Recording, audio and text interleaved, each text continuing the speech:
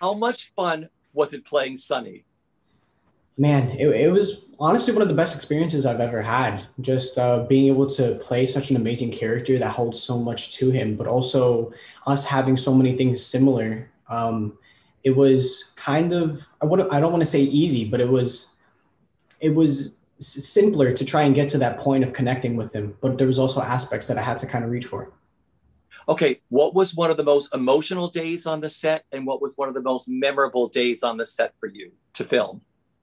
Emotional, honestly, was day one. Day one for me was filming the protest scene with Nina, which holds a lot of meaning to it. So I definitely wanted to help bring the messages through with that scene. So that was a bit of an emotional one there.